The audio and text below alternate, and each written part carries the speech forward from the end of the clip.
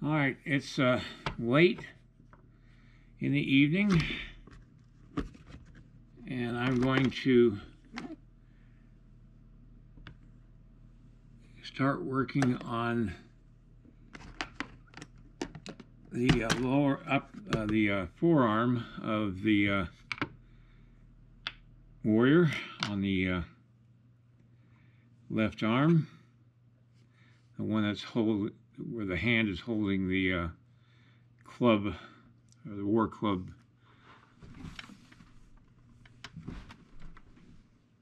And so I'm going to try to work this out.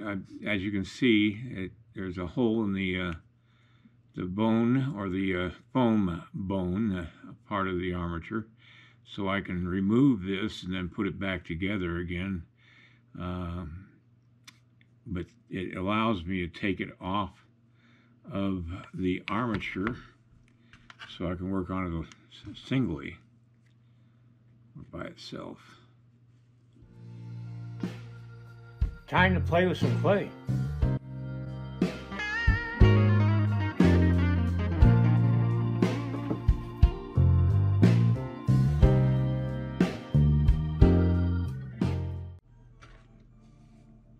All right, I've made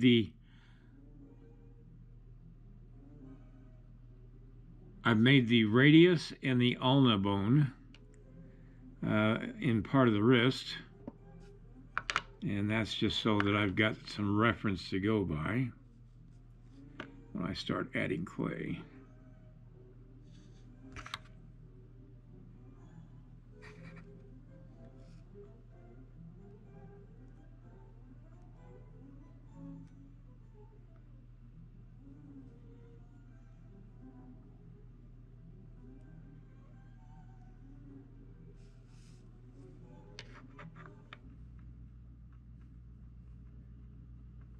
Okay, I got the fingers sketched in. I've got a lot of detail to work to do on them, but at least they're started.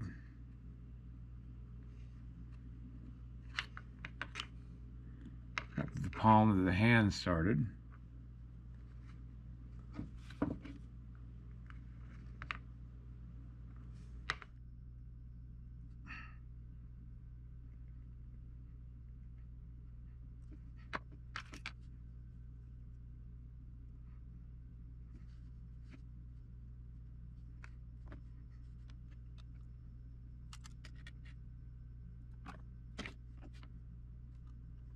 I'm going to have to cut each finger off, work on it separately, and I'm going to just stop recording because it's really hard to do this in this confined area with the poor lighting I've got. So, and the wax is dark anyway. I don't think you can see very much of what I'm doing. But it shows you how I'm starting it, and we'll pick this up when I bring it downstairs and put it on the figure. Or actually, when I reattach it to the arm here and work on the muscles tomorrow. All right, that's going to be it for the video for right now. Now, as you can see, I've got the arm down in my studio, and I tried it out on the sculpture, and it's perfect. Just going to start working on the arm, the lower arm, and then that'll solidify everything together. And I've got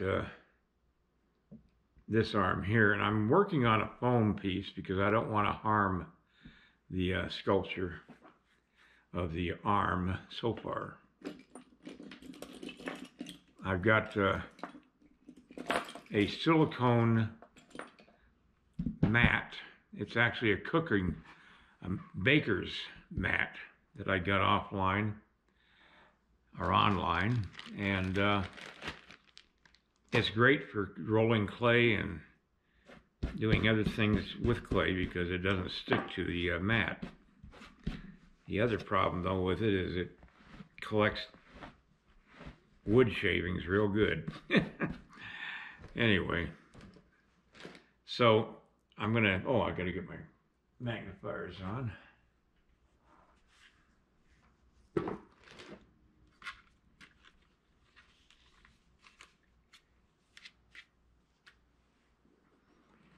All right.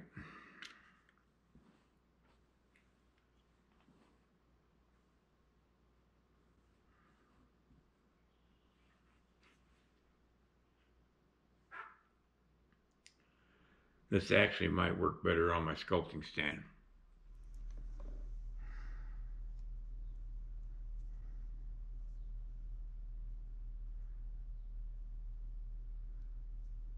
I'm sculpting the ulna bone. I think that's what it's called. I think that's what it's called.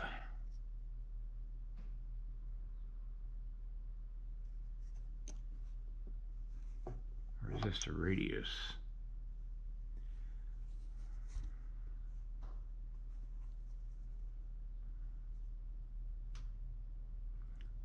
Okay. All right. Now I got the radius and the ulna bones, and now I can apply the muscles to them. I'm not going to get overly muscular with this figure because they just weren't overly muscular people.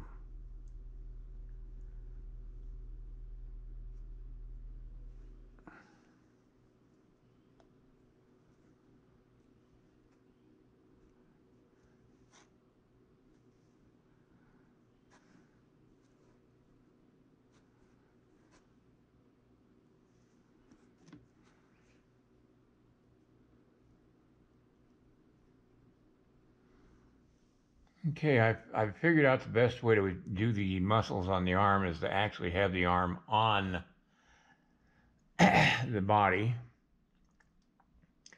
And when I work on the hand, I'll take it off of the body to do that part. But I've got to have this so I can see the relationship of the muscles to the rest of the anatomy. And it's going to take a little work, but it'll be fine.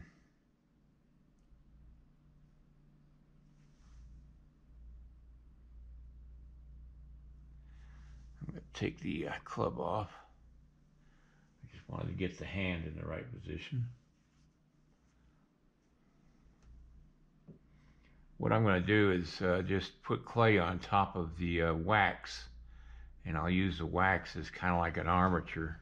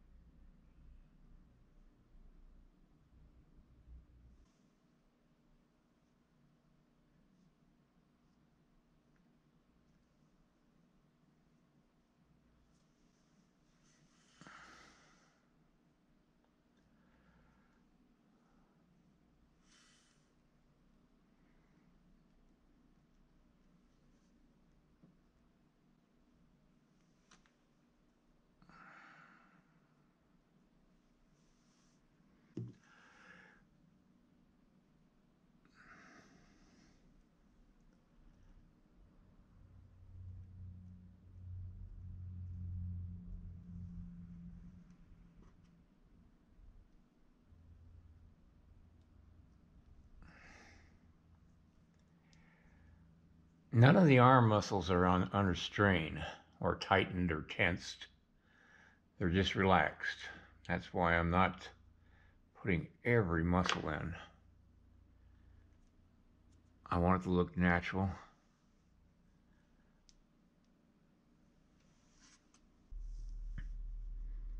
It's far easier to work off the figure than it is on the figure.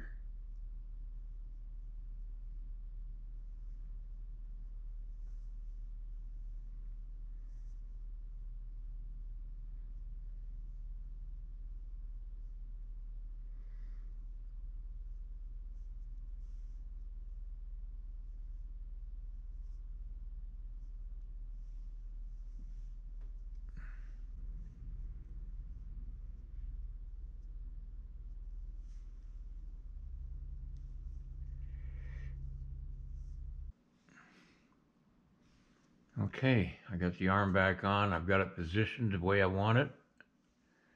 And now it's a matter of filling in.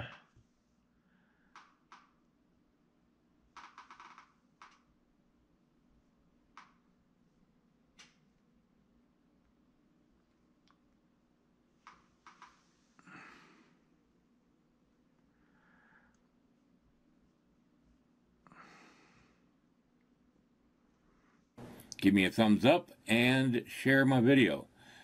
And then check out my instructional DVDs, the link down below this video. All right, see you next time.